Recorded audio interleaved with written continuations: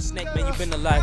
I cut us down, man, you multiply. I don't care, man, I fly to you. Air Jordans while I take flight. That was a line from back in the day. Big up Gershon, we'll be doing fine. I where the time go. Bye to my own flow. Risky, I'm like, hey. Welcome back to my channel. It is your girl Essenceofshay. Let's get started. Video, I'm gonna talk about my dad. God bless the dead. Hopefully this video doesn't get emotional, but I mean, before we get things started, don't forget to like, comment, and subscribe. In the title you saw that I said, my father ruined my life, question mark? Because the thing is, a lot of people say people who are just raised in a single parent home are usually sheltered, or they have issues with trust, or they're people pleasers, or some turn out to want to do more than what that parent did, so they thrive for greatness. In my case, it led me to feel like something was missing. I was raised by my mom, gorgeous lady, smart, down to earth. My mom is my rock. My father, on the other hand, was not there. The story is, I think I was like 3 or something, and he came, they were together, married, everything, and then he left to go be with like his high school sweetheart who just came back in town, something like that. She had 2 kids, not with him, and he adopted those kids. They never had kids together, but never showed an interest in me once he left. So I was raised up with no dad, and I did have a stepfather. I'm getting personal with y'all, so this might get emotional. I don't know. I'm gonna try. But I was raised with my stepfather, my brother's dad. My parents, they got married, and then we moved to the Virgin Islands. Hence why I have an accent, because I was raised in the Virgin Islands since I was 7 years old, right? So yeah, that situation was not good. While she was gone, me and my brother after me was there with his father, which at the time was my stepfather, and he just became very abusive towards me. Like, he would beat me, he wouldn't feed me, like he would throw me against the wall. And at that time, I was like, the size of my arm was the size of like my whole body. My uncle used to call me string bean. That's how skinny I was. So just imagine like a little 7-year-old, 8-year-old just being flinged across. It was just very traumatic experience, let's just say that. So on top of my dad leaving me, then I had this stepfather who treated me like his daughter when we were in New York. But once we moved away, something snapped, and he took out whatever frustration he had out on me. Moving forward, I remember just seeing all my friends with their dads at the park and picking them up from school and all this family stuff. I feel like I'm getting emotional.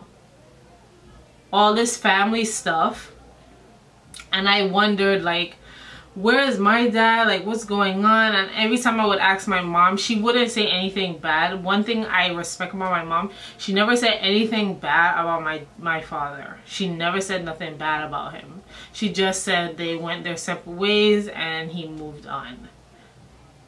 So I just grew up just seeking some kind of something. I didn't know what it was, but I felt like something was missing.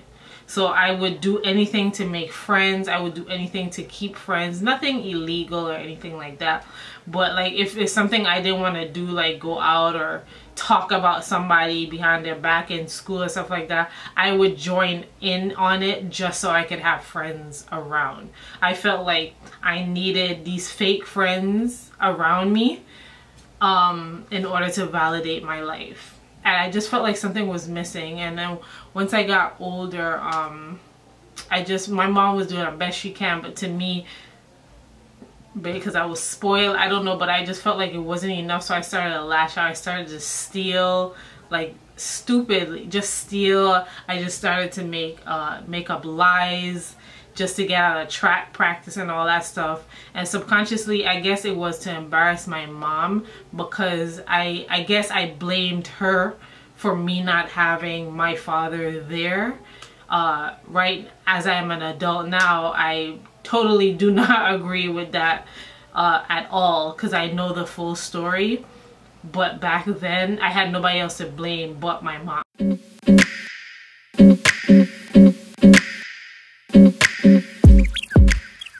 Just did a bunch of stupid stuff. Like, I lost my virginity to a boy that I really liked, and I could see us together for a long time had I stayed in that like mindset and space. So, but I did it, and I wasn't comfortable doing it, and it hurt.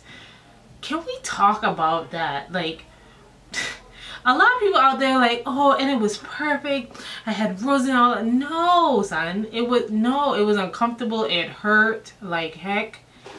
Nah, fam. Just made a lot of bad choices. Like, and then as far as like career goes, like I wanted to be a psychologist and help out kids who dealt with situations like me and was acting out. But then I was so lazy because I saw how much I would have to be in school, and I didn't do it. I went to culinary school instead because I figured, oh well, I like cooking for my family and friends, why not make a career out of it? And then when I got to culinary school, I was just like, yo fam, this is not for me, kid. Like, I like catering and like private parties and stuff, but fully working in a full kitchen, like that was not my zhuzh at all.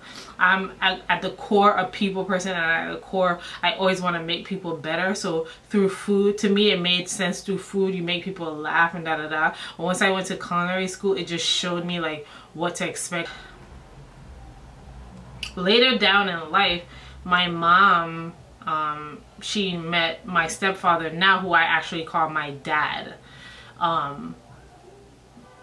When we first met him, I was just like iffy about it. I didn't want somebody else in. For a long time, it was just me, my mom, and my two brothers. We took care of each other. I had her, you know, I saying when she was in school, get her master's and stuff like that, her bachelor's and all that stuff. I was taking care of my brothers. It was almost like we were married, but that's kind of sick because that's my mom. But that's how I felt. Like she did what she had to do, and I took care of the kids in a sense, which was fine. I didn't mind. So then when my dad came into the picture, I was like, ugh.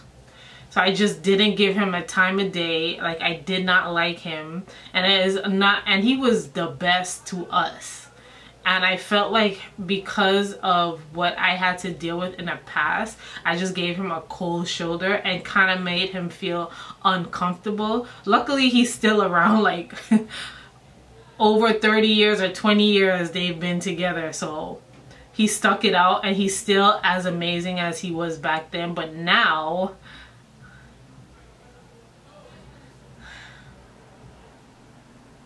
sorry. And he treats my mom like a queen. So because of him, sorry guys, because of him, I know how a man is supposed to treat a woman, but I still have some issues with men that I have to deal with because I feel like it all stemmed from my father not being there and essentially just disowning me and adopting kids that wasn't his, but not taking care of his own flesh and blood.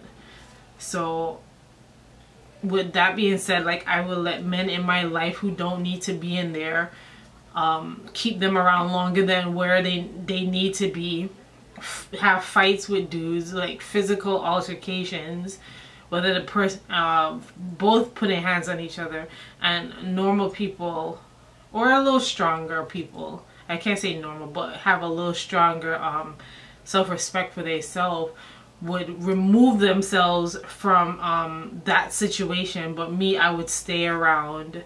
I would do anything to please that person. I would not speak to friends if I was requested to, just to have them around.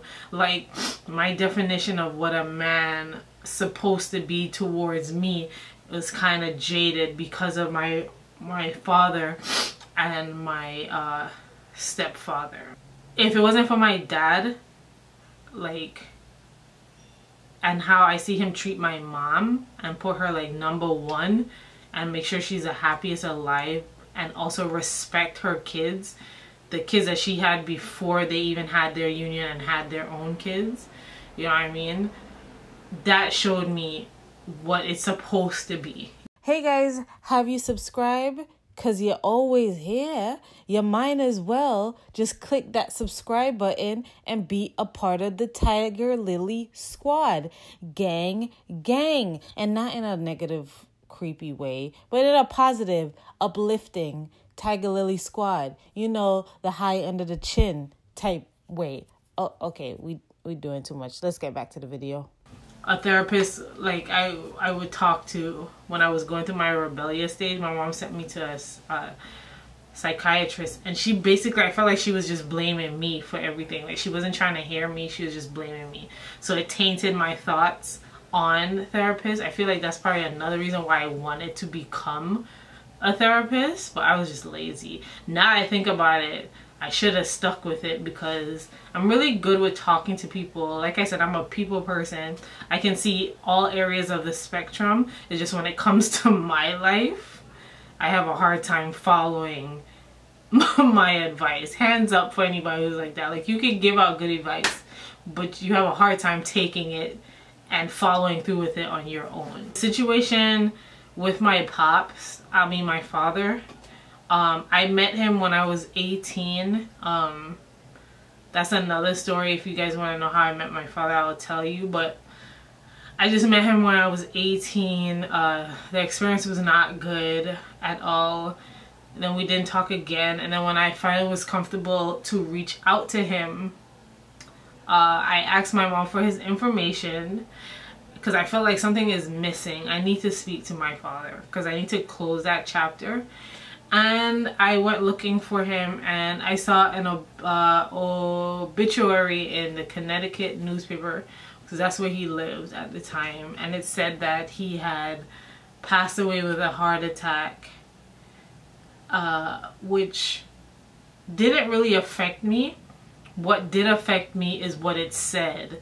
It said he was left by his wife and his 2 children, and they named those kids.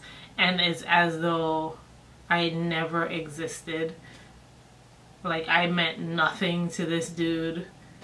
And that, I feel like, crushed me the most, because it's as though, like, I don't understand, how can you help create something and just like bash it to the side?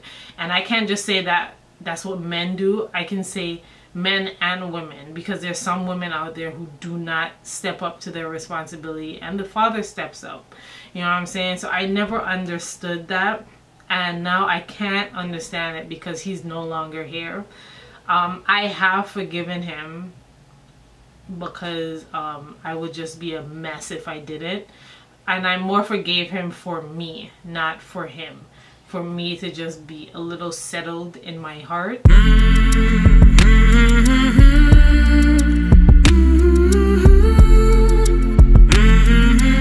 I remember an aunt of mine told me that, well, she was mad at me, and she said that I'm the reason why my parents aren't together, and I'm the reason why my father left. And I remember thinking on that comment for years, and that crushed me.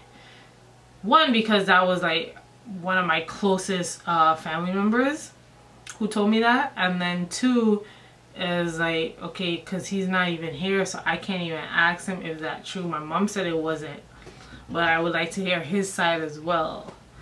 All in all, did my father ruin my life? No. Did he put some holes into certain things, or affected me in a way when it comes to certain decision making and stuff like that? Yes. But that, and for those who say, oh well, you're strong, you shouldn't let that dictate your life, everybody is different. Son, I'm a Gemini. I'm just sensitive on top of everything, So things like that affect me in ways that it probably wouldn't affect anybody else. Everybody is different, and just with everybody else, I'm human and I'm trying to deal with it. This decisions of my life and decisions of like what I want to do with my life is kind of messed up.